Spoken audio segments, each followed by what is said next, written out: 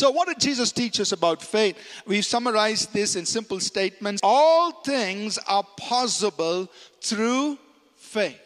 Jesus spoke these things, and I'll go to them very quickly. In Matthew 17:20, Jesus said, if you have faith as a grain of mustard seed, you can tell the mountain to move and it will move. And what did he say? Nothing will be impossible to you.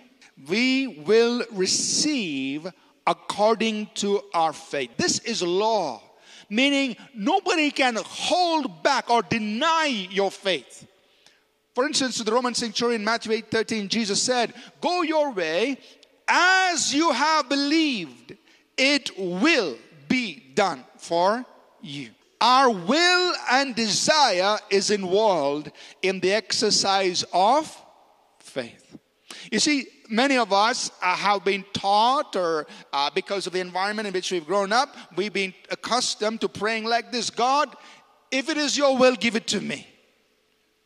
But that is not the way Jesus taught us to exercise faith. If you abide in me and my words abide in you, you will ask what you desire. So your desire, will, is involved in this whole thing of exercising faith in God. God's will is always consistent with God's nature. If you know the nature of God, you know the will of God. God's will is always consistent with His word. It's revealed in His word. If you know the word, that's His will, because He's spoken it. God's will is revealed or expressed through His promises. The reason He promised it is because He willed for you to have it. Otherwise, He would not have promised it. Faith is key to seeing the glory of God manifested.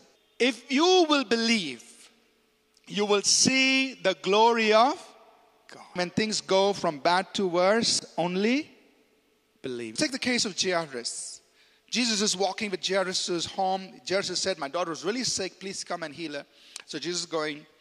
And on the way, he gets the news. Things have gone bad. They will become worse. Your daughter is dead. What did Jesus respond? Jairus, why didn't you come to me yesterday? No. He tells Jairus immediately, fear not, only believe. Faith is released through words spoken out of a believing heart.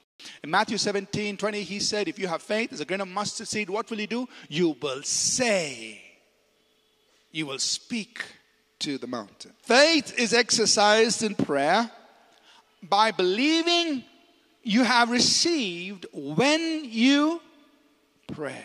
When you pray, believe that you have received, and you will have it. Faith must be acted upon. For Peter said, Lord, if it's you who's coming on the water, tell me to come to you.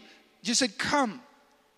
Now, Peter may have been about to step out on the water, and Andrew. Peter, remember, normal men don't walk on water. John on the other side.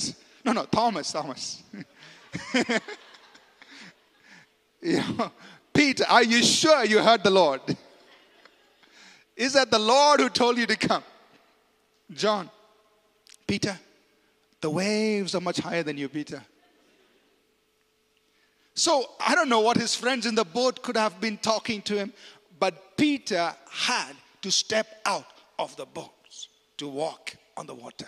But the promise or the word was already given, come. And when he did, he actually walked on the water to Jesus. Number 9, Jesus taught us that there are different levels of faith. You find him in the Gospels. At some point he says, how is it that you have no faith? And other times he tells his disciples, oh, you of little faith.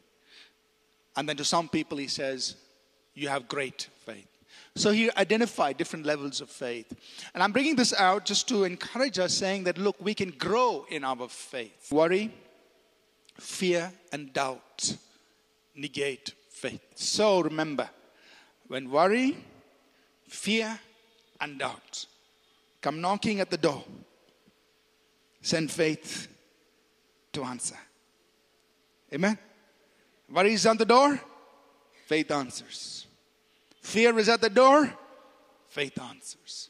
Doubt is at the door, faith answers.